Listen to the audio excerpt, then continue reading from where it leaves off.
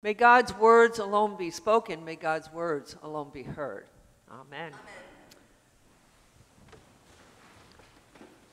There's a practice in the AA program that says someone new to sobriety should attend 90 meetings in 90 consecutive days. The belief is that you have to do something 90 times for it to become a habit. Well, this church has celebrated Memorial Day for the last 9 years, and it has not become a habit, but rather our tradition. On this day, St. James stops to look back into our church history and to memorialize 7 young men from this congregation who all died in World War I. Their actions, along with all the others who had died in wars, changed the course of the world. Memorial Day is that national moment when we celebrate the unofficial beginning of summer. Look around. Right? It's also our turn to pay attention and remember and reminisce about all those who died in war. On this weekend, we recall their stories of courage. We raise flags in their honor. We turn out our scout troops, and we have school bands parade through the towns in honor of those in the military who gave up everything so that we may be free. It gladdens my heart that this national observance should fall on another significant Sunday, the Feast of Pentecost. Like Memorial Day, Pentecost also calls us to remember, particularly what we committed to as followers of Jesus. It's a remarkable event that transformed a gaggle of disciples into an emerging and eternal church. Pentecost is that moment that changed everything. Now, I know that over the years you've picked up a lot of strange information about Pentecost. It's the birthday of the church. It celebrates the gift of the Holy Spirit. It's the origin of a lot of quaint Christian customs, some of which are pretty odd. One of the oddest, I think, is that the origin of Pentecost is reflected in the bishop's hat. Those points on the bishop's hat are to represent the tongues of fire. I know this because when she's here, it's my job to make sure she doesn't sit on her hat. So this day of Pentecost is full of strange stuff, but it is worth remembering because at its core, it is a timeless spiritual truth. The story is this: one day in Jerusalem, Jesus' friends, a group of scared and dispirited folk, are gathered to reflect on the meaning of their friend's life when something really scary happens. They feel the room fill with a gale force wind and sense that they themselves are on fire. And that's just the beginning.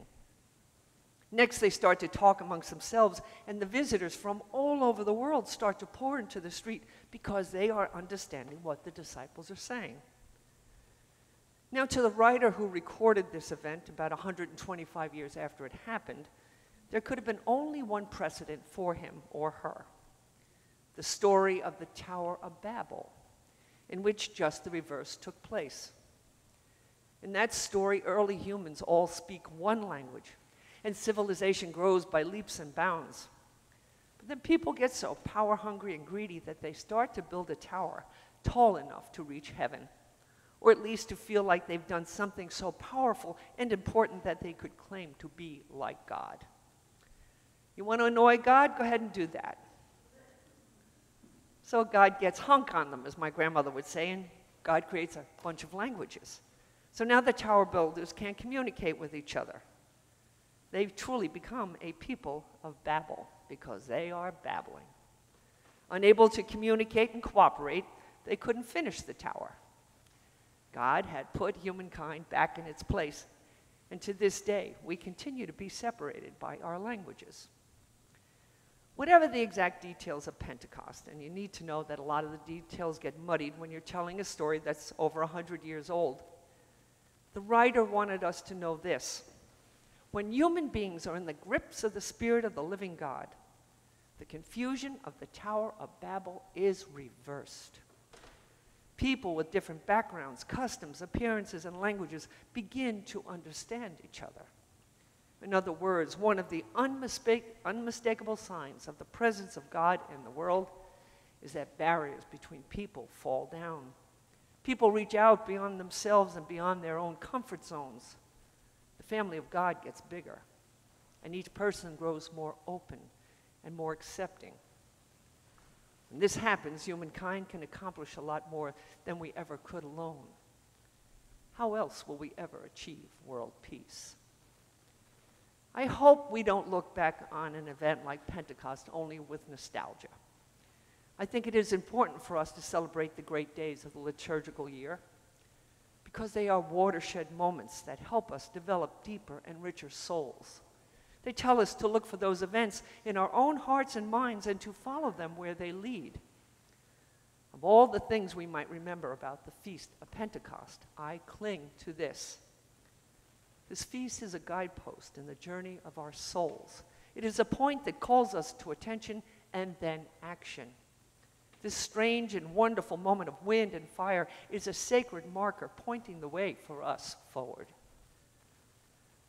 Today, as I ponder the intersection of Memorial Day and Pentecost, the story of young men experiencing a Pentecost moment that changed the course of their lives is on my mind. It reminds me of one familiar book that was all about a Pentecost moment.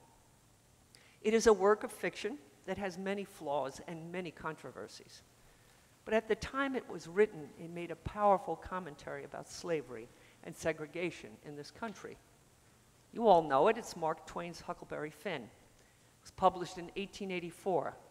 And it tells the story of Huck escaping from poverty and abuse on a raft trip with Jim. Jim's an escaped slave. They've taken care of each other for weeks. But then Huck has to choose between his friendship and the moral and legal dictates of America in the 1850s. Huckleberry is presented with a watershed moment in which he must give Jim away to the slave-hunting legal authorities. It has been made clear to him that if he does not do this, he'll be in big trouble. It is his legal duty to turn over that slave, and also his religious obligation, because it is a sin to help a slave escape.